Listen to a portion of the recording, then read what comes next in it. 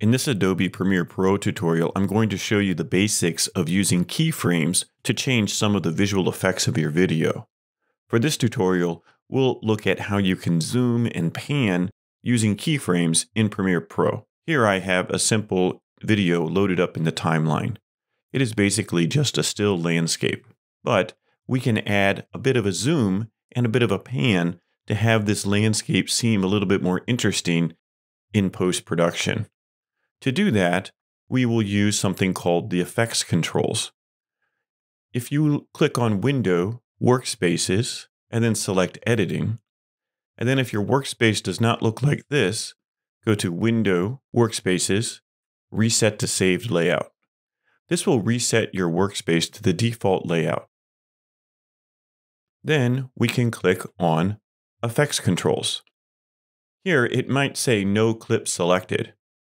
Just make sure you click the clip that you had down here. In order to use an effect in Premiere Pro, you need to select the clip that you want to use it on. Some effects are applied automatically. So every video clip has motion, opacity, and time remapping and audio effects already applied. You don't have to apply these.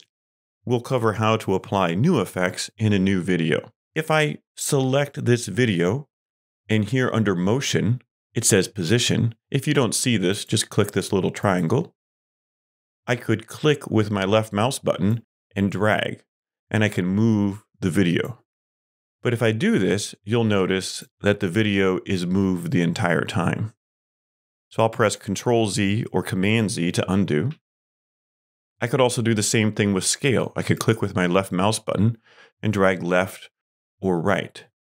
But if I do this, and then I drag my playhead, notice that everything is zoomed in. How can I make this change over time? That's where keyframes in Adobe Premiere Pro really help you do animations and control effects. So I'm going to go ahead and undo. And this time, I'm going to click on the little stopwatch by scale. And if you notice, there's a little dot right here. It's kind of like a diamond. That is a keyframe. A keyframe is data about information at a particular point in time. So that means at the beginning of the clip, have the scale be 100. In order to set another keyframe, I need to move my playhead. This is the most important step, and sometimes it's forgotten, because if I change this now, it's telling the clip to start at 146 at 0. Even though it seems like I've changed something, all I've done was change this keyframe. So I'll undo that. This time, I'm going to move my playhead.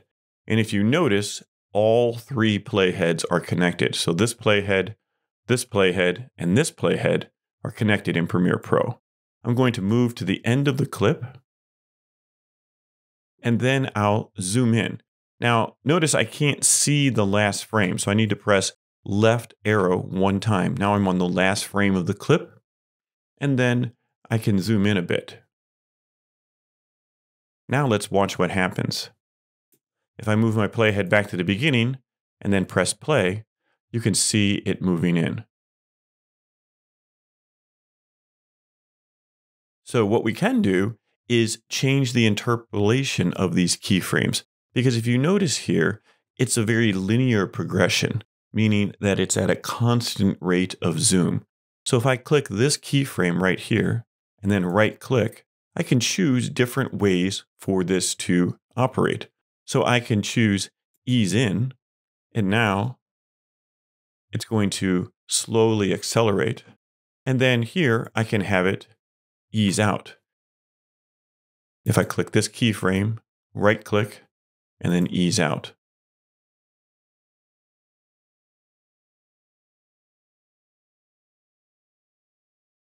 So we can have a little bit more control over the keyframes.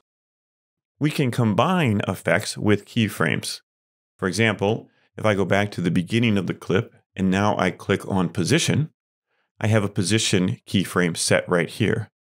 Then I can drag my playhead to the end of the clip, press back one frame, and now I can use my mouse to drag the clip to the left and then down a little bit.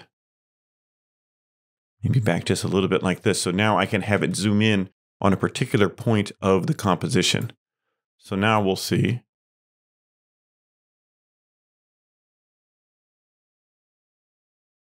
that I control the framing of that clip and how it zooms in.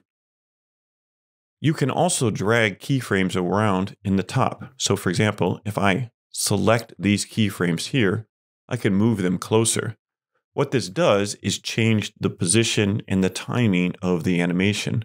So if I press play now, it's going to zoom in and then just be a static hold this way.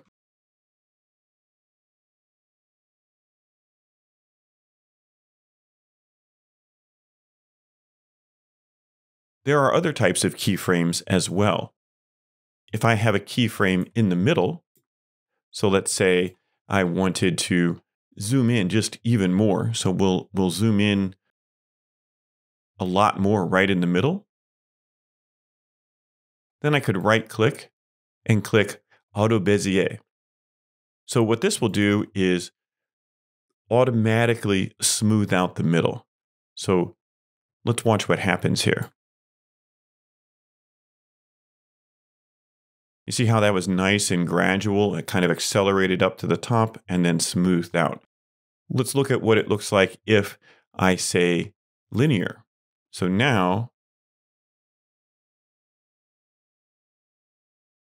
you see how it has just a constant speed. So sometimes in the middle of an action using Auto Bezier is a really great way to have an effect happen. The other types of keyframes are hold and continuous Bezier and Bezier. So these are also all very helpful in controlling your animations and keyframes in Premiere. If you want to reset the keyframes, just click the stopwatch. A warning will come up because this actually erases all the information that you've created, but it's okay if you want to reset everything. And so now there's no keyframes on scale. Just be very careful on that because it's very difficult to get them back if you delete them. Of course, right now I can undo that, but if I had made any other edits that were important, I wouldn't be able to get my keyframes back. Hopefully this helps you create keyframes for the basic effects in Premiere.